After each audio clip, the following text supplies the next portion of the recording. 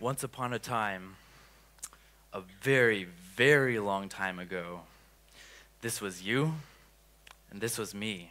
525 million years ago, before there was any life on land at all, in the warm primordial sea, our great-great-grandmother darted from the claws of ancient sea scorpions. Her name is Hycoichthys, and she is the first creature in Earth's history to have the primitive spinal column. And this unique, soft, eel-like, undulating body, it allows her to swim faster than anything else in the sea. And so she thrives, and she has lots of babies. And her babies have lots of babies. And in time, she becomes the great-great-grandmother of every fish, and every frog, and every lizard, every dinosaur, and every bird in the sky, and the mammals like the cats and the dogs, and us, this strange hairless primate. But to find our inner Hycoichthys can be kind of tricky. Yeah, I mean, our bodies are often stiff from the repetitive strains of our modern lives. Even for us dancers, we're used to tough postures and movements. But to find Hycoichthys, we have to relax every muscle along the spine, vertebrae by vertebrae, allowing us to undulate, swimming forwards, our little jawless mouth gaping and sucking up precious oxygen from the water through our gills. This is the dance of our greatest grandmother. That fundamental question of human identity, that who am I, that frames our entire orientation to life and to self. Now, we often approach that question through tracing our ethnic and cultural ancestry. And yeah, that's deeply valid. But how many generations can you count? And why stop counting? The science of paleontology studies fossils, traces of ancient organisms caught in rock that tell an epic story of our shared evolutionary ancestry, hundreds of millions of years in the making. Yeah, the story might seem too vast or too distant to be relevant to our modern lives. But in fact, this story is written into our very instincts and emotions. It's written into the anatomy and movement of our bodies. And as a choreographer and artistic director, this offers a treasure trove of possibilities. And so Prehistoric Body Theater was born.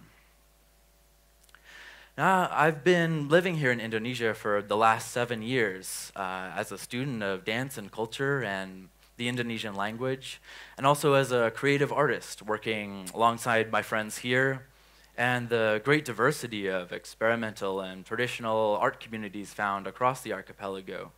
So I stumbled across the idea for Prehistoric Body Theater while researching the variety of Indonesian dances found across the archipelago which represent animal characters. And yeah, you can see a couple of examples here. First with Mika here, to show a little bit of the Tari Burung Enggang, or the hornbill dance from the Dayak cultures of Borneo. Or here, Aji, he's showing the monkey character from the Ramayana from the Central Javanese Dance Theater. And here, Alan's showing a little bit of another Ramayana character, the mythical bird Jatayu. And these dances, they point to deep, long-standing traditions of embodied relationships to animals here in the archipelago, taken both as mythological characters, like guys, or symbolic aspects of the human psyche. Yeah, they're so beautiful. Yeah. And also, they're in relation to real animals with which we share our world.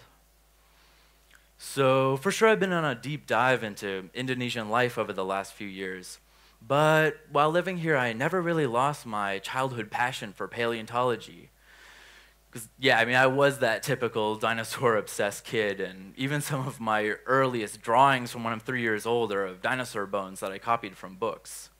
And I've always kept up with the latest discoveries.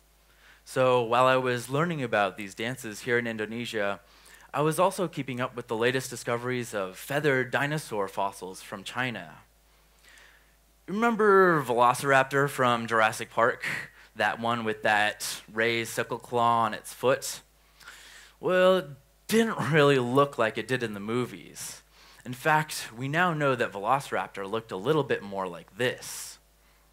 Yeah, Velociraptor had feathered wings on its hands, and it had a fan of beautiful feathers at the tip of its tail.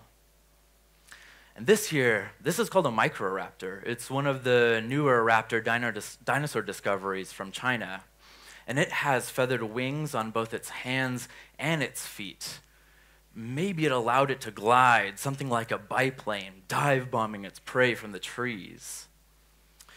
In a Microraptor, it's not a bird, but it's a close dinosaur cousin of birds, one of several families of feathered dragons which share a common ancestor with birds as we know them today. So I was looking at this fossil a few years ago, and I couldn't help feeling that it struck an interesting resemblance to some of the Indonesian dances that I was learning. And it got me to wondering, could we build a raptor dinosaur dance? So I started to experiment.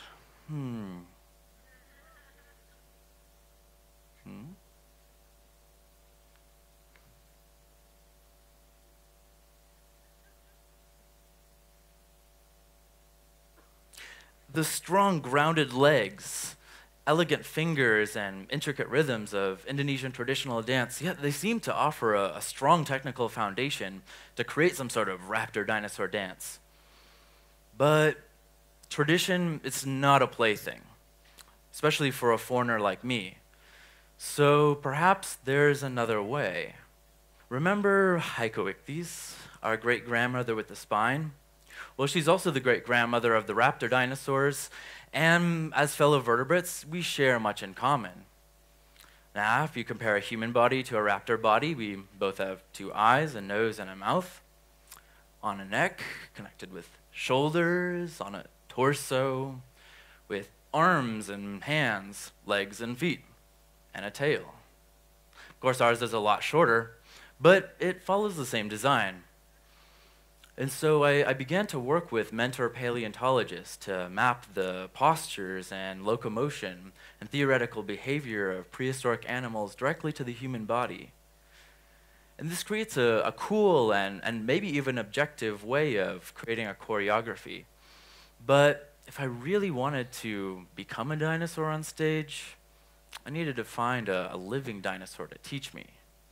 But fortunately here in Indonesia, we're surrounded by dinosaurs every day.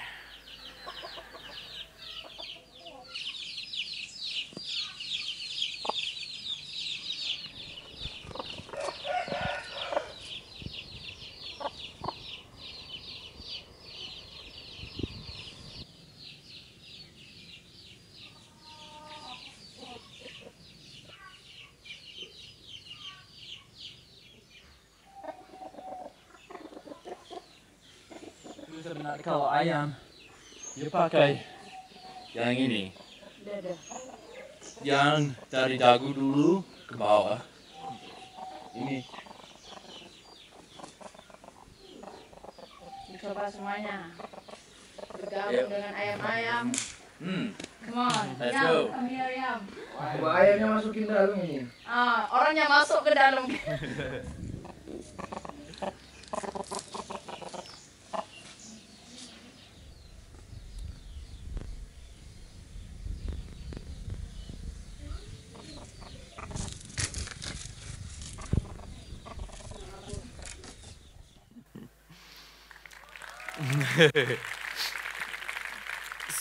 So this is one of the earlier prehistoric body theater experiments back from 2016 on the remote Indonesian island of Madura.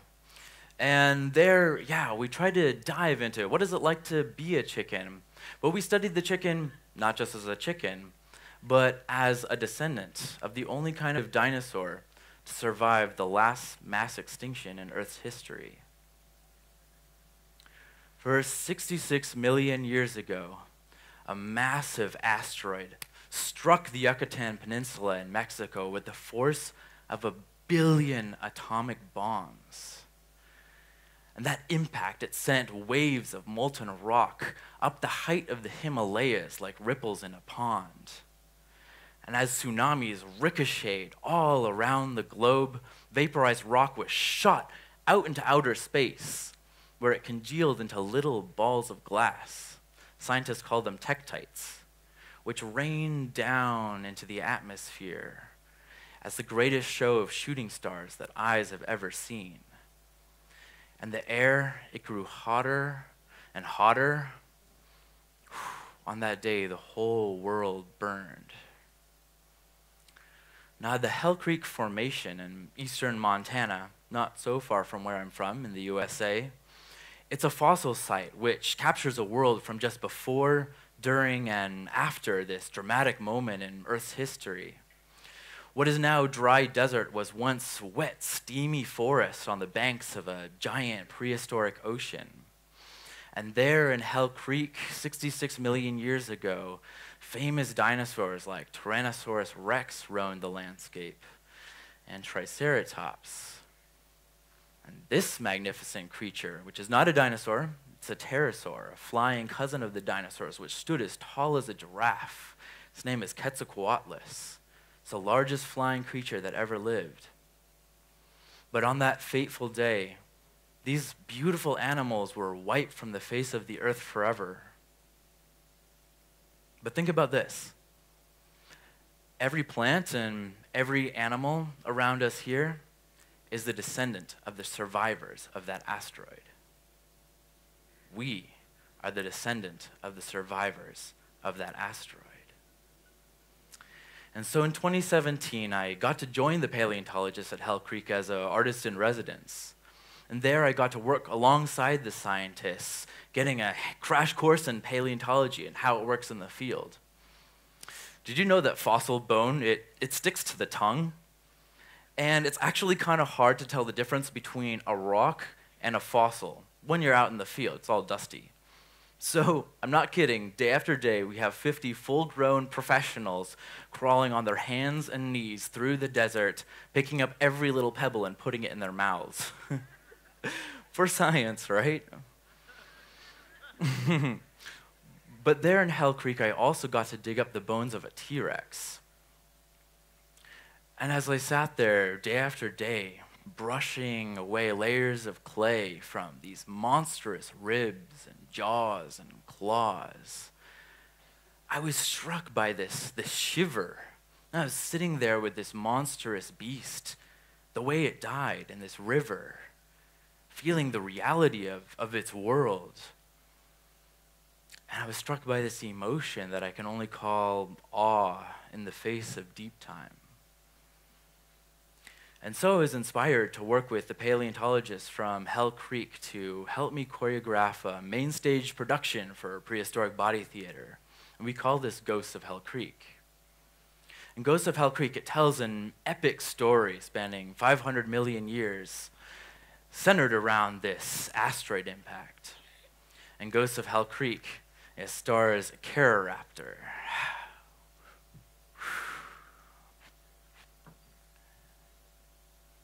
Choreographer is the last of the magnificent, elegant, fierce, feathered raptor dinosaurs who prowled the jungles of Hell Creek. And in Ghosts of Hell Creek, we celebrate a Choreographer's life through love dances and hunting dances, nesting dances. And finally, we eulogize her death, her total annihilation from the world in that blazing inferno. But then, Ghosts of Hell Creek goes on to celebrate a miracle. For in Hell Creek, we find the bones of the earliest primate in the fossil record, called Purgatorius. And Purgatorius used the first thumb to ever see day to grab the first fleshy fruit in the fossil record. And so, Purgatorius thrived on that juicy fruit and had lots of babies. And their babies had babies. And voila, here we are. So I have a dream of sharing this story with audiences around the world. So I've been working with my friends here to build Ghosts of Hell Creek into an international touring production with a primarily Indonesian dance ensemble. Why work with Indonesian dancers specifically?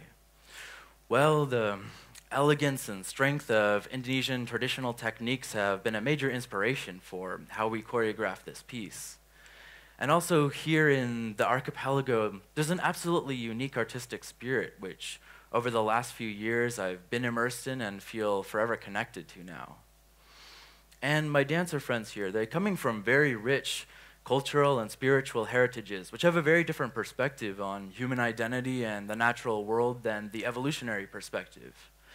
And so by working both with Indonesian dancers and Western-trained paleontologists, Prehistoric Body Theater is opening up an unprecedented kind of conversation between science and world culture on our identities and origins through the medium of art.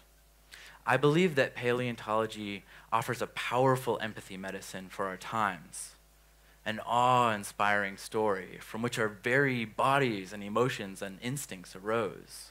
Could we enter into a kind of prehistoric consciousness together, conjuring a perspective wherein our nations, our cultures, our boundaries and borders have not yet formed? Can we dance in deep time together, honoring our ancestors and the lessons that they offer us, while we dream of how to touch the stars? Thank you.